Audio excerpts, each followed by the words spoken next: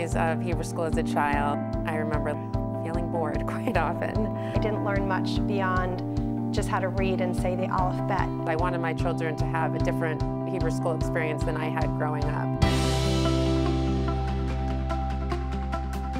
We took this as an opportunity to reconceive of the entire learning experience. Combined Jewish Philanthropies has been a tremendous partner to us in this endeavor. CJP has really given the Temple Beth Shalom community a beautiful gift. MIME is an experiential and project-based learning curriculum that is totally new on the synagogue educational scene. Temple Beth Shalom is one of Jewish Learning Connection's pilot sites. My favorite thing is the projects and that I get to be with my friends. We want to ensure that the learning that goes on is deep and impactful and helps them learn how to incorporate their Judaism into their lives. Project-based learning is different and unique because it's entirely learner-driven. It's fun. MIME would not have happened and launched so successfully without our partners at CJP. They really invited us to dream big and then sought to support our making those dreams real. My kids are excited to attend. I don't have to peel them out of bed. I love MIME.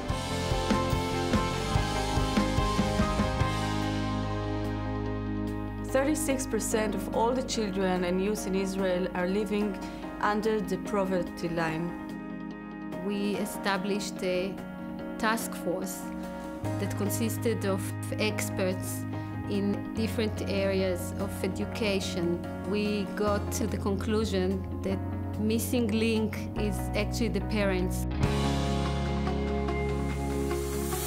We're talking about working with parents from the first pregnancy up until the child is 6 years old to give and provide the parents the knowledge and the information that they need in order to be better parents. This project is very innovative, creative, and it is a new model. Now I feel a better mother and I'm not alone anymore. The generosity of the CJP and the Jewish community actually enable us to support this program and create a change in Israel. Looking at their faces is so meaningful. I'm sure that we are on the right pace. The unemployment rate for individuals with disabilities is still very high, and there's a social responsibility within the community to find a way to come up with solutions for that. Transitions to work takes a whole new approach. We try and match the individuals with their abilities to the job, and we've had great success.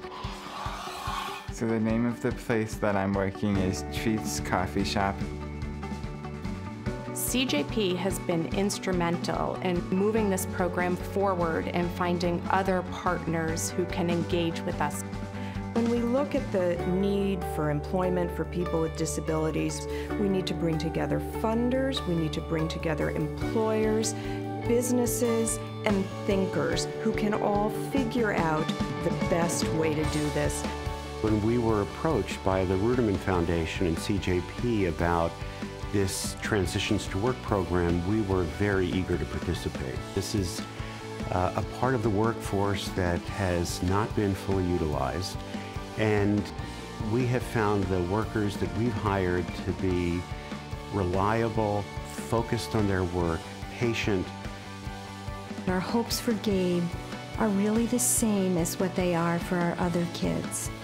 We wanted them to have a place to live, interests, people to pursue them with, and work that he's happy to go to.